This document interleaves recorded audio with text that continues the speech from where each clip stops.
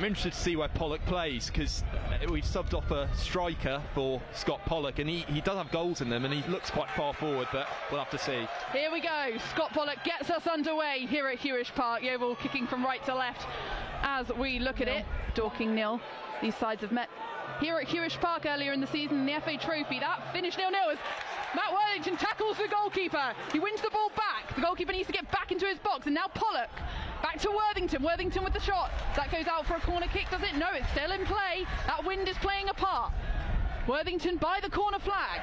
Goes off a defender and goes out for a corner. Superb.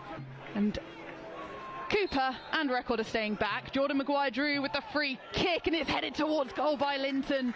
Didn't have actually enough height on it, did it? Tackled by Charlie Cooper, but they still win it back. But Johnson is on the edge of the box. Good control from him. Now Maguire-Drew sprints away from his man. Dinks it towards Malachi Linton on the right-hand side. He does brilliantly, Malachi Linton. He needs some support though. It's well defended by Frankham, who clears out wide to Record. It's a heavy touch, but he keeps it in towards Linton. It bounces nicely. Now Maguire-Drew, can he shoot? And it just falls to the feet of Linton, who can't connect with it. Goes out for a goal kick to push him out. Freckleton picks it up on the halfway line. Better from Yeovil. Here's Record. Good turn from Worthington. He shoots, and it's palmed away by Lincoln. Again, not convincing. He has, in a more attacking sense, and he's just shored things up at the back. He's done sort of everything for Dorking. Challenge comes in from Johnson.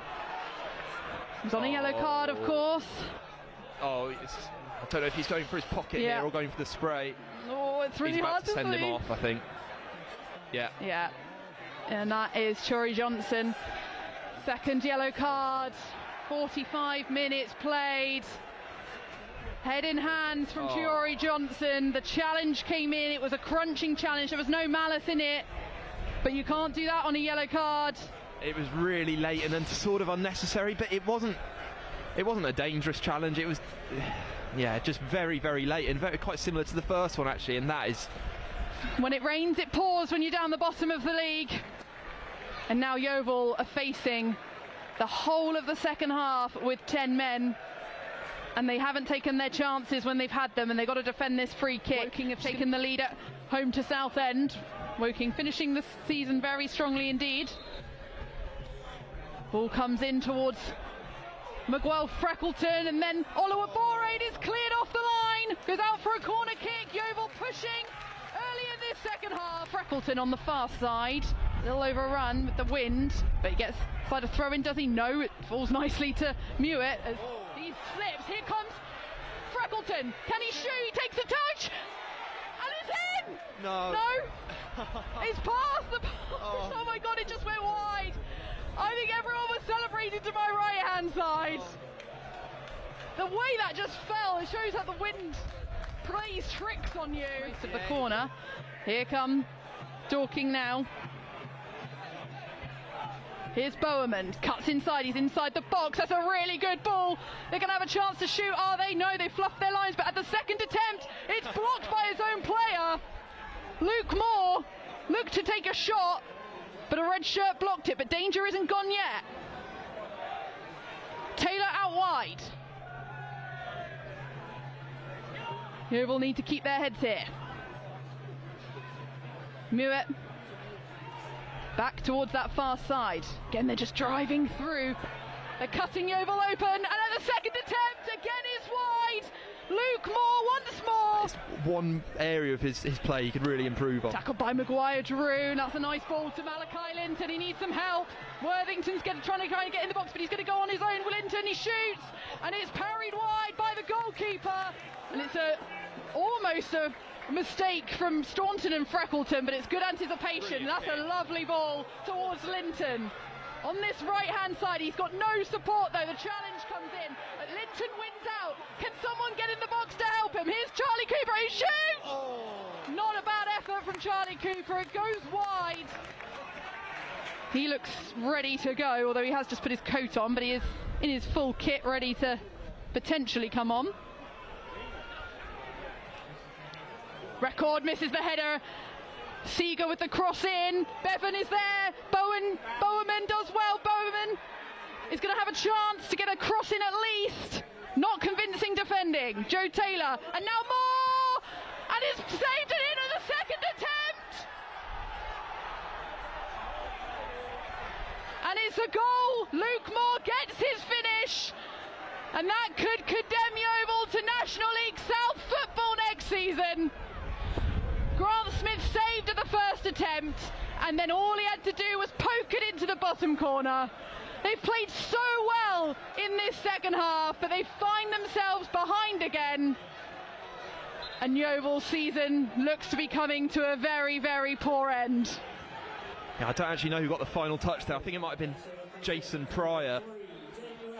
But I wondered if he was offside at first from the rebound. There was a shot from range.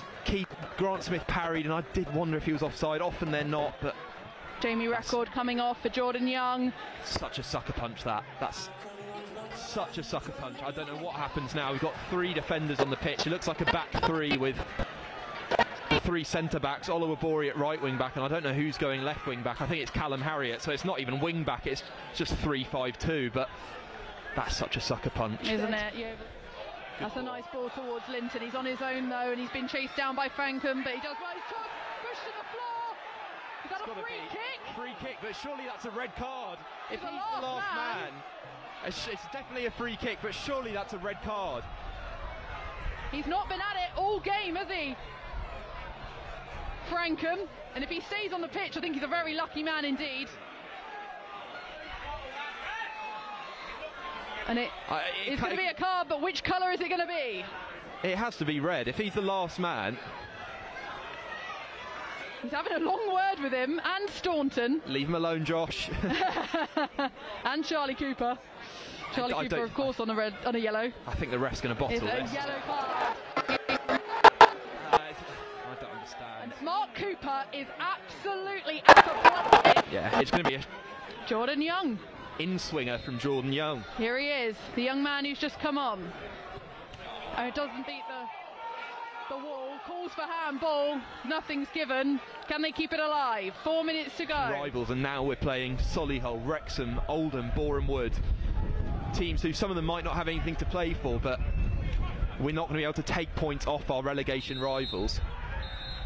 And that is the full-time whistle. Boos ring around Huish Park. They had 45 minutes to play with 10 men. Charlie Cooper is going straight over to the officiating team to tell him what he thinks of some of the decisions that were made. But in truth, Chiori Johnson's sending off could be pivotal in this battle against the drop.